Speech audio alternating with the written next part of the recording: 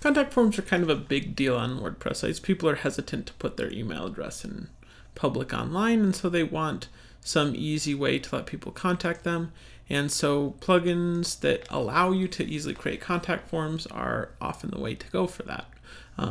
One of the most storied and useful ones of these is Contact Form 7. It's just a plugin that's there to help you make a contact form.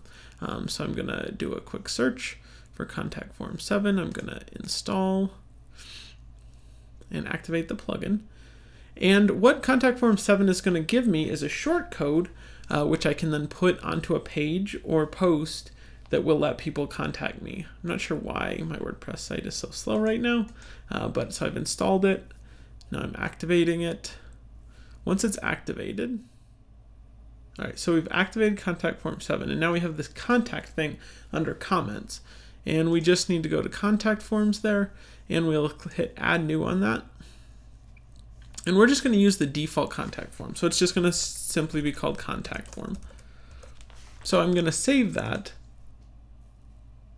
And then that gives me this short code that it says, copy the short code and paste it into any post page or text widget content.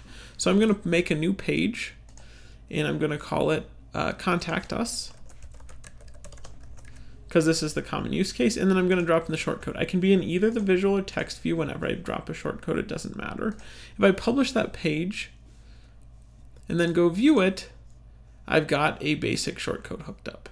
Now, obviously, it's important that I make sure that that contact form is going to go to the right email address, which I did not check. So mail, it's going to email d@j.com, which is the WordPress default for this site. Which is probably going to work out fine for you, but you would go to change it on here. You've got the ability to customize where it sends the mail, other things you want to set, what messages it shows when people use the form. So for example, if you just type in bogus stuff under email and try to send it, I believe it's going to warn me this email address is invalid, and you can customize that text right here. So that's basically how Contact Form 7 works and what it does for you. So with that, you're going to get an email sent at the address that the form is hooked up to when someone submits a form, and you don't need to show your email address on your WordPress website. Hopefully that's helpful.